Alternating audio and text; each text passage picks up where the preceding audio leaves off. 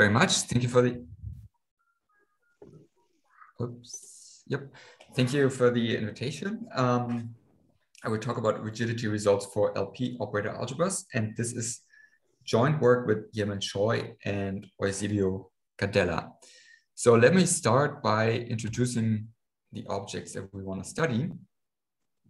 We pick a Hölder exponent P, somewhere between 1 and infinity. Usually it's not 2. And then we say that an LP operator algebra is a Banach algebra that admits an isometric representation as operators on some LP space.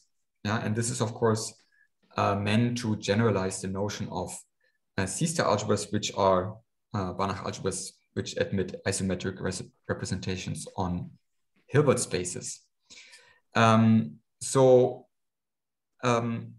What are the examples of these Banach algebras that we want to look at? So the typical example, and of course, somehow all the examples are the closed subalgebras of the algebra of bounded operators on some LP space. And here, I think you see my mouse, I hope. So we can, of course, for instance, consider the space little LP, but we also allow the space big LP and all other kinds of LP spaces on other measure spaces. Okay, more interestingly, maybe more concrete classes of Banach algebras that we can represent like this are actually the commutative C-star algebra C of X, which are the continuous functions on some compact Hausdorff space, which we represent as multiplication operators on a suitable LP space. More interesting are the group algebras that we get from a discrete group G. These were first introduced by Hertz in the 70s. They are massively studied in abstract harmonic analysis. And they were not originally called reduced group LP operator algebras. So this terminology goes back to Chris Phillips. They were originally called algebras of P pseudo-functions. But let me stick to this new naming convention. And so what are these Banach algebras? You start with a group G, and you consider the left regular representation of this group on the space little LP of G, where the group just acts by translation. And these translation operators, these isometries, lambda G, we take them all together and we look at the closed linear span of that. So that's a nice Banach algebra, and we call it FP lambda. And this algebra encodes, in some sense, the representation theory of the group on LP spaces. And it's very interesting to see somehow what properties of the group are reflected and how they are reflected in this Banach algebra. And then we can go one step further, and this was done by Chris Phillips in 2012. We can associate to a dynamical system of a group G acting on a compact Hausdorff space X, a LP operator algebra called the cross product. And the notation here will be FP lambda GX. So that's a Banach algebra which has, well, a representation on some LP space, and somehow it is built out of operators, multiplication operators coming from C of X and translation operators of G that interact in a way that is encoded by the action. And again, here for these Banach algebras, it is very interesting to see what properties of the dynamical system they encode and how. And lastly, I also want to mention the LP Kunst algebras. So these were also introduced by Phillips in 2012. So these are very specific and very important Banach algebras. The notation is OP2, and these are Banach algebras of operators on little LP, and they generalize the famous Kunz C-star algebras. Okay, so what are rigidity results that I'm thinking about? So first one that I want to mention here is a result together with Gardella, which is a very strong rigidity result for groups. So the setting is we have two discrete groups, G and H, and a Hölder exponent which is not true. Then the group Banach algebras, Fp lambda G and Fp lambda H, are isomorphic. And here I mean isometrically isomorphic as Banach algebras. This happens precisely if and only if G and H are isomorphic as groups. And so what this means is that all the information about the group G is encoded in this Banach algebra. And of course, this fails dramatically for p equals 2. We know that for p equals 2, these Banach algebras are nothing but the group C-star algebras, so usually denoted by C-star lambda. And we know, for instance, if we take the group with 2 elements and the direct product with itself, this C-star algebra is just as 4 copies of the complex numbers, and is the same C-star algebra as if you take the group with the cyclic group with 4 elements. And yet these two groups are not isomorphic. So there's really a difference between the case p equals 2 and p not equals 2. And this brings me now to the main rigidity result of this talk, which was then obtained together with Yemen also, and Ozzy Burgadella. And it says that if you have topologically free actions of discrete groups on compact Hausdorff spaces, and again, we have to exclude the Hölder exponent 2, then the cross product Banach algebras, Fp lambda Gx and Fp lambda Hy, they are isometrically isomorphic if and only if the actions are what is called continuously orbit equivalent. So this tells us that for these kind of dynamical systems, we know precisely what kind of information is encoded in the Banach algebra. But let me first maybe remind you of what topologically free means. So first, maybe free means that you pick a point in your space X and you look at the orbit that the group G induces at that point. And if the orbit is full, meaning that the stabilizer group is trivial, and if this happens at every point, then it's a free action. And if this happens only at a dense set of points, we call it a topologically free action. Right. And then what is this notion here, continuously orbit equivalent? This means that the spaces X and Y are homeomorphic by some fixed homeomorphism. And that homeomorphism also is supposed to identify the orbits. So if I pick a point in X and let G act, I get an orbit, and I move this over to Y and let H act there, I get the same orbit. And if you have such an orbit equivalence, it comes with co-cycles, and these co-cycles are supposed to be continuous. And this is just what this word continuously here refers to. And I also want to mention that this also fails for p equals 2. It's not, okay, I mean, there are examples, and here I wrote one down. They're not as easy as with the groups. So let me sketch you how one would do that. So you need to, for instance, use that there is a topologically free action of a group on a space. So one can take here essentially a free group and a Cantor space, such that the reduced cross product is the Kunz C-star algebra O2. And then if you take any minimal topological free action of any group actually on any space X, and then I consider the direct action of F times G on C times X, you always get the same C-star algebra. And that's a consequence of the O2 absorption theorem. And so you always get the same C-star algebra here, while these dynamical systems here are not continuously orbit equivalent, because continuous orbit equivalence implies in particular that the spaces are homeomorphic. Oh, is there a question? No. While you can come up with examples where these spaces are not homomorphic. Okay, so again, here also in this rigidity result, the case P equals 2 has to be excluded for sure. So let me now explain to you how we prove this theorem. And for this, we had to develop some new concepts. And these concepts I will explain to you now. So the first one is that of a C-star core. And that works in fair generality. If you have any unital LP operator algebra, then we show that there always exists a largest C-star subalgebra. And well, we call it the C-star core.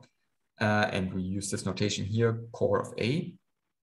And if P is not equal to 2, then this is automatically commutative. Yeah, so you always get somehow a canonical commutative sub-C-star algebra. And I mean, the idea, let me sketch it, in the case that P is not true, we represent A on some LP space, and we look at the so-called Hermitian elements, which are generalizations of self-adjoint elements in the C-star algebra. And we see that the Hermitian elements in A are nothing but the intersection of A with the Hermitian elements in the containing Banach algebra. And now we use that P is not equal to 2 to know that Hermitian operators on an LP space are nothing but multiplication operators by some real-valued bounded function on the measure space. And from this, we see immediately that the set of Hermitian operators in A is closed under multiplication. This is, of course, very special here for the case P not equal to. And then one can see that the core in this case is actually just the Hermitian elements plus I times the Hermitian elements. And this turns out to be a commutative C-star algebra. And let's see some examples. So if you take these group algebras, then the core is just the complex numbers, so multiples of the identity. If you take a dynamical system and look at the core of this Banach algebra, the cross product, then you get back C of x. And if you take the LP Kunst algebra, you get continuous functions on the Cantor space. And you can see here already that some of this core reflects some part of the underlying dynamics of the Banach algebra. And the next step, so somehow we can say we recovered here the space X from the cross product, and now we want to recover also the action. And this is what we do next. For this, we use groupoids. And again, this works in fair generality. So if we take any unital LP operator algebra, and we now already that it has a very special commutative sub algebra, namely the C-star core, then we define a notion of realizable partial homeomorphisms on that spectrum of that sub C-star algebra. We say that a partial homeomorphism, so that's a homeomorphism between open subsets U and V of my space X, we say that is realizable in A if there exist two operators A and B that satisfy now certain technical conditions. Let me go through them quickly. So if I have a positive function on X, then A of B and B of A should also be positive functions on X. In particular, if I take the constant function 1, it means AB and BA are positive functions on X. And this condition here is some kind of normalization condition. Then secondly, I want that the points where BA is strictly positive, this should be my U. And conversely, where AB is strictly positive, this should be my V. And then I want, well, that A and B really implement this partial homeomorphism. And these are these formulas here that are supposed to be satisfied. And well, the object that we associate to this is what we call the Weyl group read, and we follow more or less the convention of Renault that was introduced in the context of C-star algebras. And the Weyl group read of this Banach algebra is the group read, which we denote by G sub A. And it's the group read of germs associated to the inverse semigroup of realizable partial homeomorphisms on X. Okay, so I don't have the time to go into detail and explain what this is. So, but it's somehow a naturally associated group read to this Banach algebra. And the main point is that if you start with a topologically free action and you form the cross product, and then of that cross product, you look at the Weyl group read, then you get back the transformation group read of your action. Yeah. So this is really, this is a very difficult, deep structural result about cross product LP operator algebras. And with this theorem at hand, I will show you how we get the rigidity result. So let me first restate it. So we start with two topologically free actions of discrete groups on compact Hausdorff spaces and an exponent which is not 2. And now I already here state 3 equivalent conditions. So first is that the cross product Banach algebras are isomorphic. Second is that the transformation group reads are isomorphic. And the third one is that the actions are continuously orbit equivalent. And then, well, the step from 1 to 2, this is what we, what I showed you on the previous slide, somehow how to get this. So we assume that the cross product Banach algebras are isomorphic. This implies that their Weyl group reads are isomorphic. Because the Weyl group read, and that's the main point, is really built or constructed out of the Banach algebra structure. And then the Weyl group read of the first cross product is just the transformation group read G times X. And the Weyl group read of the other Banach algebra is the transformation group read H times Y. And then, so these are isomorphic. So this is the implication from 1 to 2. And the converse, one would think that it's kind of obvious, but it's actually not trivial. It's surprisingly difficult. In the C-star algebra setting, this would be just a remark, but it turns out that in the case of LP operator algebras, one has to work hard. And the problem is that one has to show that certain norms that you get from the LP operator algebra naturally associated to a group read, that it's the same norm as if you consider the cross product. But it can be done, and we did it. And so this gives you the equivalence between 1 and 2, and the equivalence between 2 and 3. Now that's, I would say, classical. And you can actually see there's no piece here anymore, right? I mean, it's just transformation group reads are isomorphic, or some actions are orbit equivalent. This has nothing to do with LP. This goes back to work of Jean Renard and Shinli.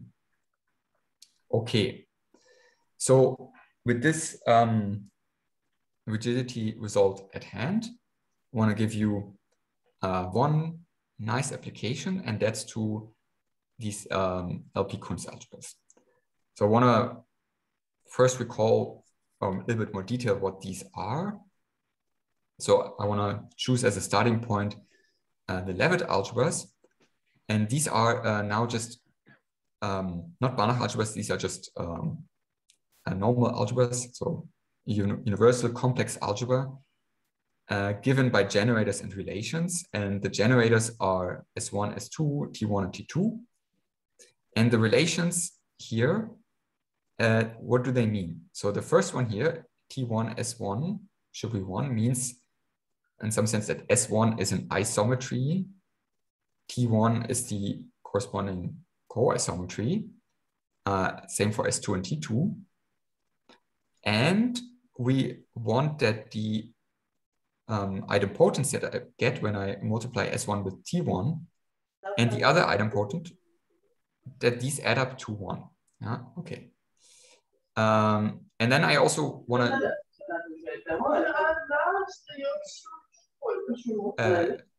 is there a question?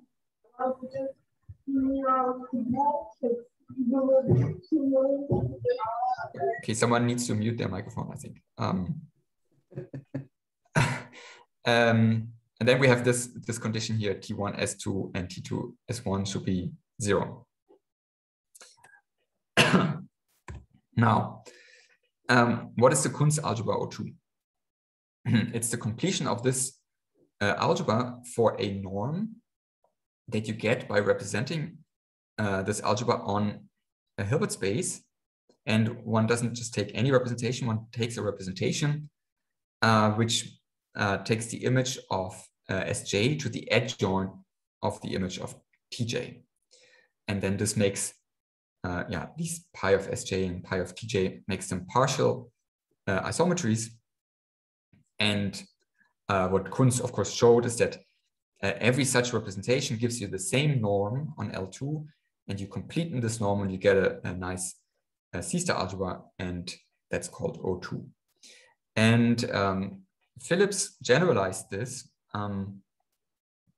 to all P's, and he considered a special type of representations on this algebra on LP spaces, and these are called spatial representations.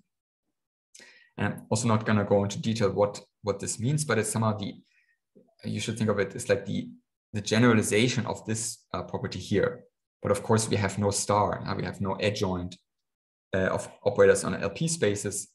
So one has to do something different.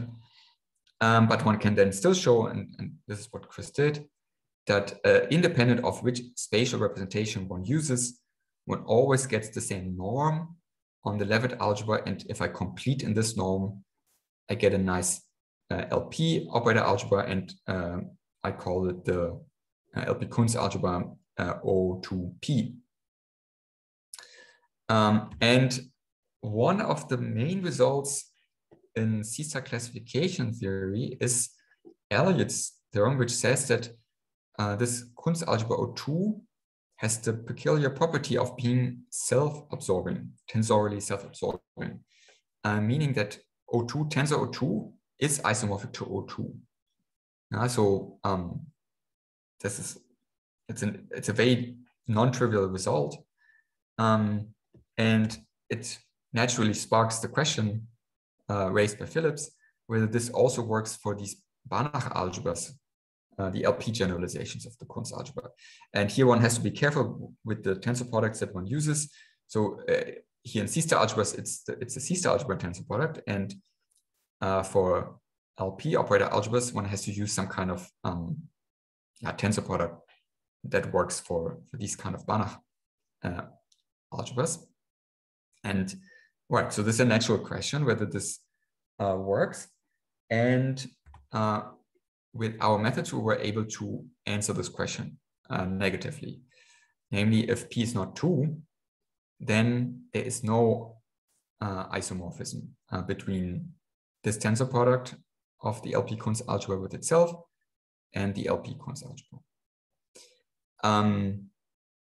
And I want to sketch to you the proof, how we use our rigidity result to deduce this. So the idea is to realize the Kunz algebra as a cross product. And for this, we need to know that this is possible. And so this, I think, to some experts is probably known, but maybe not as well known, that one can actually find an action of, well, this free product of Z mod 2 and Z mod 3, which is more or less a free group on 2 generators up to finite index, and an action of this group on the Cantor space X, such that the corresponding cross product is just the Kunz algebra. Okay, so we will use this, of course. We will use then also that for this action, if we take this action and use it twice. So take the action of G times G on X times X, the diagonal action here. The cross product that I get from this is just the tensor product of two copies of the Kunz algebra. And then the third ingredient is a result of Medinet, Sauer, and Thom, who showed that two groups are bi-Lipschitz equivalent if and only if they admit continuously orbit equivalent actions on compact Hausdorff spaces. Okay, and we will now use all these ingredients together and argue by contradiction. So assume that there is such an isomorphism, isometric isomorphism between the tensor product of O2 with itself and O2. I realize the left-hand side here as a cross product of G times G on X times X, and the other side as just a cross product for the action of G on X. And now using our rigidity result, we get that, well, this diagonal action of G times G on X times X is continuously orbit equivalent to the action on G on X. Okay, so far so good. Applying the result of Medinet, Sauer, and Thom, this tells us that G times G and G are bi-Lipschitz equivalent. But these groups are the free product of Z2 and Z3. And these are, as I already said, more or less just the free groups on two generators. And it is known that these are not bi-Lipschitz equivalent. So the free product, the free group on two generators times itself is not bi-Lipschitz equivalent to the free group on two generators. And the same argument shows you also that these two groups here are not bi-Lipschitz equivalent. I would say this is well known in geometric group theory. One concrete way of seeing that this is not true is that you compute the so-called asymptotic dimension, and it's 1 for this group and it's 2 for the other. So this is a contradiction. And this gives us, well, that these two Banach algebras are not isomorphic. So that's it. Thank you very much. And here are the references. Thank you. Thank you very much, Hannes. I see you have a question. No, do you have a question? No, yes, there is. Yeah, Hannes? Yeah. Yeah, thank you. Would you go to the preceding page? What happens if you assume can these spaces, the tensor product of the P-Kunz algebra with itself be isomorphic as a Banach algebra to its? So we don't know this. I suspect that not, but the methods that we have at the moment are not sufficient to rule this out. But you're right. I mean, one would maybe wonder if here such an isomorphism could exist, which is not an isometric isomorphism. So this is maybe the next question to investigate. We don't know, but my suspicion is that this is also not true.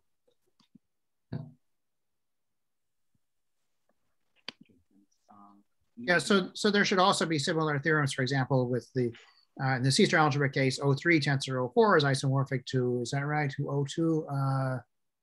Yes, because the TOR is 0 and the tensor product of the groups is 0. And so presumably that's also not true in the LP case by some similar argument.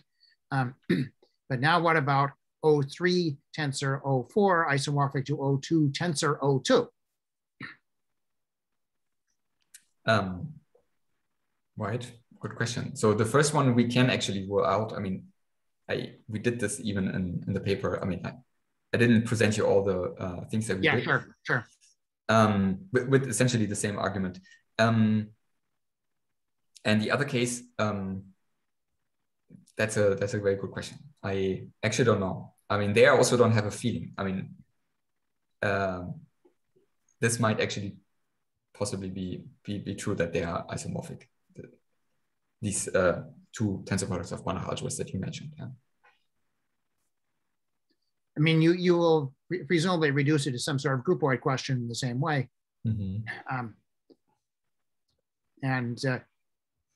mean, it seems somehow that going to bi-Lipschitz equivalence is a fairly crude thing to do. Right. So I mean, my guess would be the answer should be no, they're not isomorphic. And one would have to simply work on the topological groupoids to, but I don't know. I mean, neither. But yeah, that's a good question. Yeah. Okay, it seems we have a question from Niels. Yes, this is a much more basic question, I think. So you had this notion of a core of your LP operator algebra, right? And you said that was always commutative. Yeah. And at the same time, it was a largest C-star subalgebra. But I mean, you say if you just look at p greater than 1, and you look at a capital LP on the unit interval, it contains a complemented copy of little l2, right? So in other words, you can that way you can embed all the C-star algebras into it, right? But not isometrically. So everything that we do here is an isometric theory, not an isomorphism theory. Oh, so I see. So you're right that you can isomorphically embed a C-star algebra, but not isometrically. So that's the point here. Right. That's why really insisting on isometry makes it a sort of a completely different theory. Yeah, exactly. Sure. So okay, thank you. Yeah, we know quite a bit about, well, I shouldn't say quite a bit. There's still, we know the beginnings of a theory of the isometric theory of sort of C-star-like LP operator algebras. The isomorphic theory, we know basically nothing about. No, much less, yeah, for sure. Can I ask a question? Please, please. Does K-theory help with the isomorphic theory? Actually, no. So we computed the K-theory of, let's say, so these algebras here. So the K-theory is trivial. I mean, Chris computed that, and they. I mean, these are amenable. These are amenable, simple Banach algebras with trivial K-theory, and the tensor product of this algebra with itself is the same. It's also an amenable, simple Banach algebra with trivial K-theory, and they're purely infinite. Yet they're not isomorphic. So this also tells us that there's no Kirchberg-Phillips classification theorem. So if you know that from C-star algebras, it tells us that, well, all purely infinite, simple nuclear C-star algebras are classified by their K-theory. And one consequence of this theorem here is that there will be no such classification theorem for LP operator algebras. So K-theory is not a strong enough invariant to distinguish them. Yeah.